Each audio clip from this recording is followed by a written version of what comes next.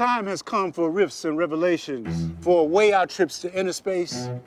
If truth is one, then it must be our perspectives that are fragmented. Now, we may not have all the answers, but let's attempt to understand the questions through large, creative, poetic fires, or maybe just a flame.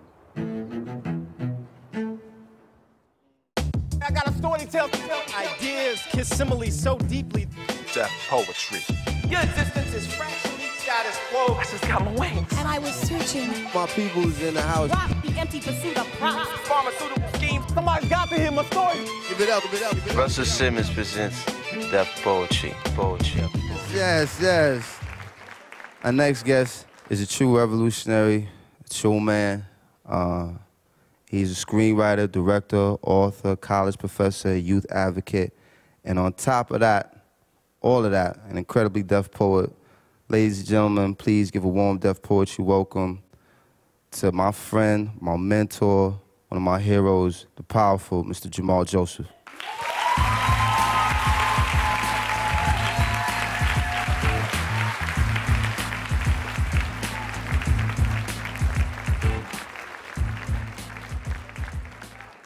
There's a startling statistic. Having been in the penitentiary and the university, it is startling to me that there are more young black men in prison than there are in colleges at this very moment.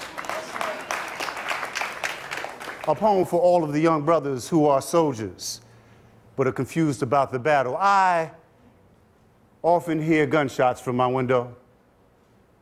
Not missiles of liberation demanding freedom long overdue. Sometimes police bullets on yet another questionable mission of protection, but more often than not, just plain old gunshots.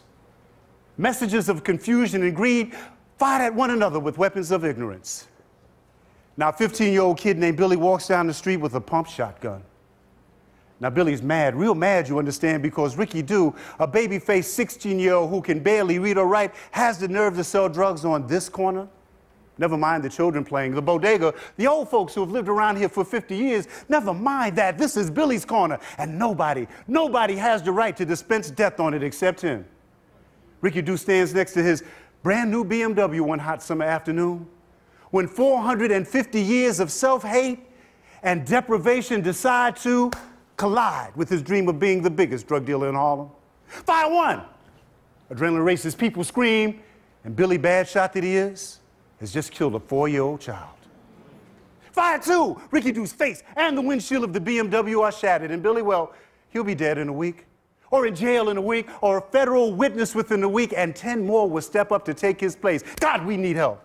Or maybe we need a God-given war, but things have got to change, and I often hear gunshots from my window. Except last night, it was firecrackers. Set off at 2 a.m. on the corner by the kids who sell cracks on the corner that all of the cops and all of the babies know about. But what the hell? Last night, it was only firecrackers. And everybody celebrates the 4th of July in Harlem, even the drug dealers. And isn't that crazy? And isn't that just right that we should celebrate the birth of a nation that killed Malcolm, Martin, and Ricky Dew? And for the first time in my life, I thought maybe we deserve this. Maybe we deserve this because, you see, brothers and sisters, we have always been accomplices in our own murder, if not as participants, then as silent witnesses. And I often hear gunshots from my window, not missiles of liberation demanding freedom, long overdue, but pow, pow, pow, pow. Thank you.